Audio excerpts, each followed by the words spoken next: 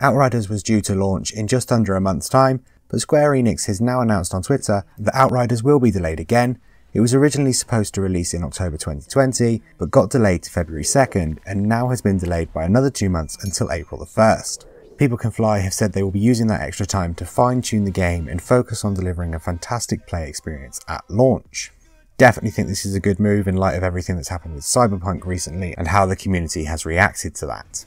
It's not all bad news though, as in the same announcement they also confirmed that there will be a free demo for Outriders that will be released for everyone across all platforms on February the 25th. This demo will cover the first few hours of the game, offering you access to both the single player and co-op modes. You have access to all 4 available classes, and any progress that you make will be carried over to the full game on release. This feels like a really good thing to me. I think by offering a free demo of those first few hours and access to all of the classes says that People Can Fly are pretty confident in their gameplay.